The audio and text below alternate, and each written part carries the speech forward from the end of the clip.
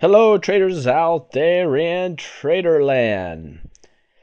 It's Tuesday, July 26, 2011, and my name's Des Woodruff here at Grok Trade, and the markets take it on the chin. The Dow down 91, almost 92 points, down 0.7%. The S&P down 0.4%. NASDAQ not doing too bad here, in large part due to Baidu beating earnings last night, down only 0.1%. Russell's down 0.8%, taking the biggest hit today. Futures on the NASDAQ at the time of this video is actually in positive territory. The banks were down significantly, down more than 1%. VIX also up. We are over 20 on the fear indicator. Gold is up. Silver was up. US dollar again down, and this time significantly, down 0.85%. Usually when the US dollar is down like this, we have a nice bullish day. So twice now we're seeing this anomaly take shape. We need to look at that closely.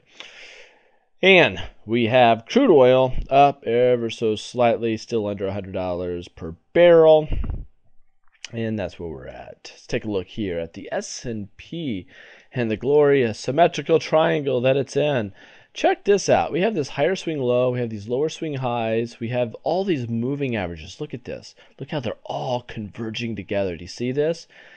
This dude is building a lot of power. Building a huge amount of power. As a good colleague of mine says, it's like a wet watermelon seed. The harder you pitch it, the further it wants to pop. Now, put me down on the record for saying this. Gang, we are in this huge triangle. At this very moment, we are pinching within a pinching triangle. So we have a symmetrical triangle within a symmetrical triangle. This dude is building a lot of power right now. The MACD centered oscillator, we still are we have a reading above zero. We are above the moving averages. The setup here is more bullish than it is bearish. However, this thing can pop up or down. You got to be careful here in the markets. I'm hedged going into the close.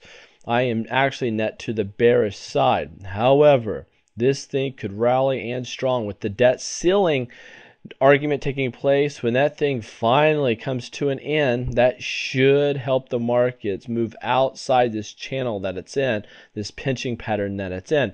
But mark my words when I say this. Instead of seeing a 100-point move on the Dow, we're going to be seeing a 200 to 300 or even a 400-point move on the Dow to the upside, downside, and maybe even multiple days. Again, symmetrical triangles usually build power, and within that power you get nice runs up or nice runs down. We're in the middle of it, so we can't pick a side. However, if I had a gun to my head and I had to pick a side right now, I would say we are more bullish than bearish. Price action is staying closer to this upper trend line than the lower trend line.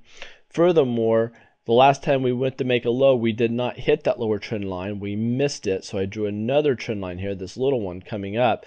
And look at this, much higher swing low than a lower swing high. Can you see that? So the triangle, the apex of this triangle with the green is way up here near the upper blue line. Do you see that? It is not down here. It's not even in the middle. It is, and price action remains above the moving averages, and the MACD is above zero. So there you have it. And thank you for sharing this with your friends. Pass this link around in your trading forums. Let people know about it. Furthermore, if you haven't done so, do yourself the biggest favor ever. Go through the 101 trading videos. It's 5 courses. They are free, 5 courses.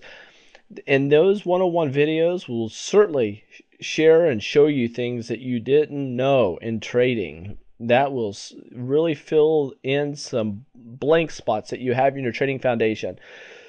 Furthermore, it's going to take you 4.5 hours. Just over 4 hours of advanced, or I'd say basic trading education. And after that, look at the 201s, and that is where you get into the more advanced stuff. Take care and safe trading to you.